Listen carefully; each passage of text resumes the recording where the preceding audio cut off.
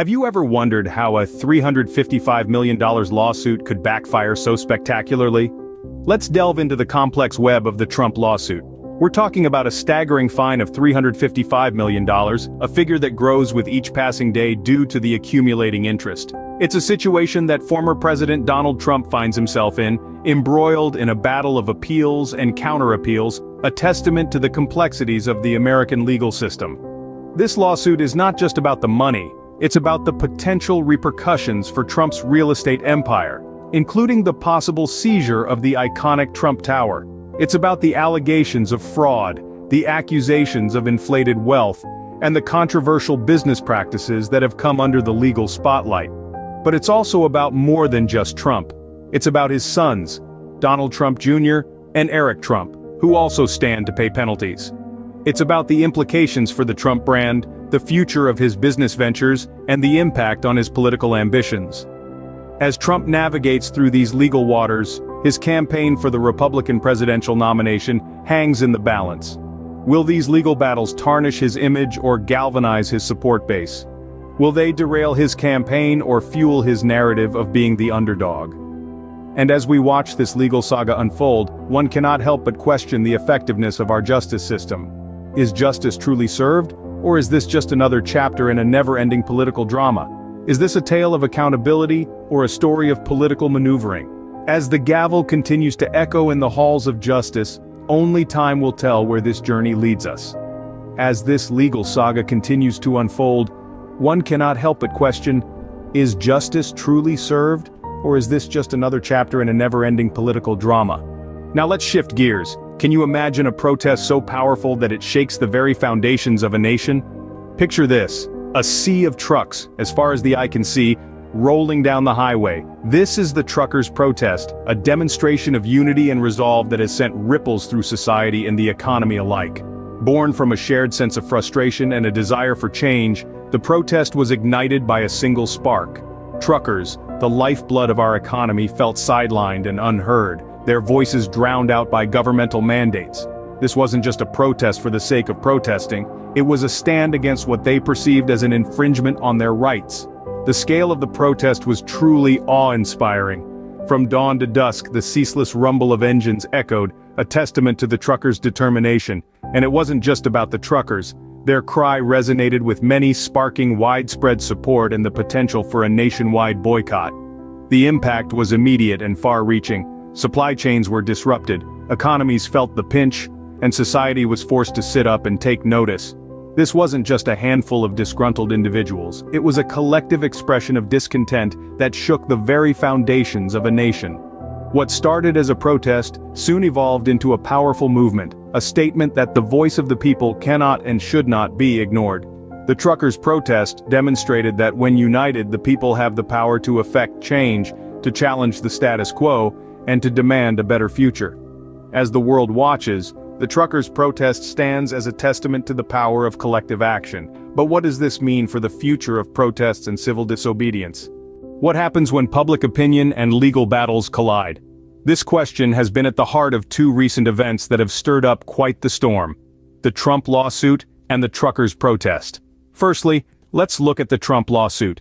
While some view the lawsuit as a victory for justice, others see it as a political witch hunt. The verdict has not only caused a stir in the courtroom but has also sparked intense debates on social media platforms and in coffee shop conversations across the country.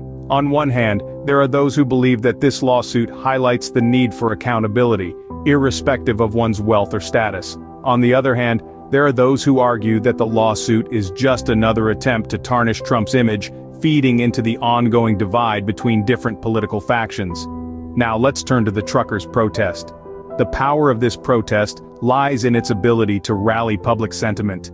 People from all walks of life have been inspired by the truckers' stand against perceived governmental overreach.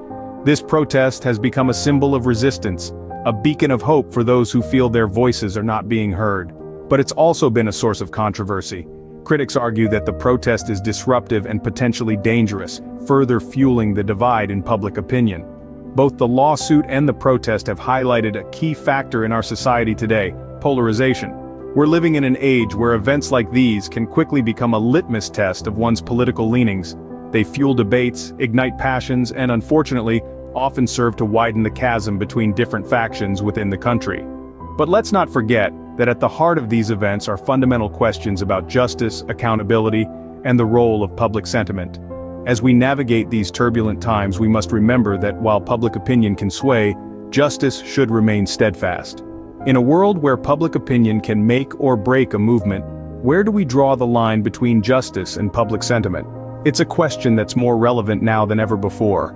In the grand scheme of things, what do these events tell us about the state of our society? It's a question that has been simmering under the surface as we've delved into the Trump lawsuit and the truckers' protest. As we unpick the threads of these stories, we're left with a tapestry that reveals a great deal about the world we live in. Firstly, the Trump lawsuit underlines the pivotal role of the judiciary in our political landscape. It's not just about delivering justice, but also about maintaining accountability, even for the most influential figures. It's a testament to the checks and balances that exist within our democratic system, a stark reminder that no one, regardless of their wealth or status, is above the law. Then we have the truckers' protest, a vivid display of the power of collective action. It's a clear demonstration that when people band together in pursuit of a common cause, they can shake the very foundations of society. It's a powerful signal to those in power that the voices of the people cannot be easily silenced or ignored. These two events also highlight the immense influence of public opinion on major societal events. The court of public opinion often sways before the gavel hits the wood in the court of law. In the case of Trump, public sentiment played a significant role in shaping the narrative around his lawsuit. Similarly, the truckers' protest gained momentum as public support swelled, propelling their cause into the global spotlight. As we navigate these turbulent times, it's crucial to remember the underlying currents that these events reveal. They show us that we live in a society where justice, collective action, and public opinion hold considerable sway. The lessons we learn from these events could shape the future of our society. They serve as a reminder that the power to effect change lies not just in the hands of the few, but also in the collective will of the many. As we navigate these turbulent times, the lessons we learn from these events could shape the future of our society. So, where do we go from here? It's time we rise up and take a stand. Let's not just be passive observers of the political and societal landscape. Let's be active participants. Let's voice our opinions. Let's engage in debates. Let's question the status quo. We've seen how powerful collective action can be. We've seen how the truckers' protest shook the system. We've seen how the lawsuit against a prominent figure unfolded. It's time we use these lessons and drive change. Being an informed citizen is not a choice, it's a responsibility. It means understanding the complexities of the political environment. It means questioning the decisions that affect us. It means holding those in power accountable. So let's dive deep into the news. Let's understand the implications of the stories that are unfolding. Let's not shy away from asking tough questions. Let's challenge the narratives that are being spun. Remember, your voice matters. Use it wisely and let's shape the future, one opinion at a time.